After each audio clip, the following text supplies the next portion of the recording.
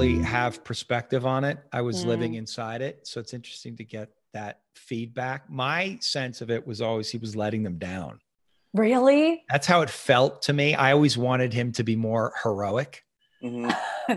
And it just seemed to me there was always some frustrating impediment to allowing them to have real connection and resolution. And in a way, that's how it feels like it ended. Like the Netflix, the final season, I guess. Yeah.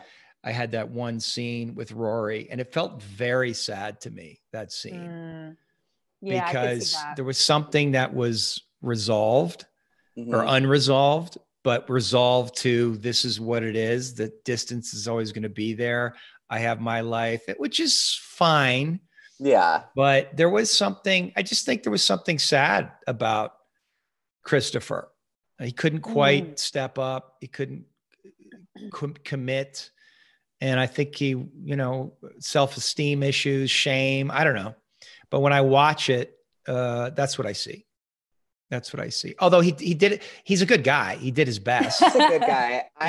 He did show up, but at the end of the day, he couldn't quite pull through all the way.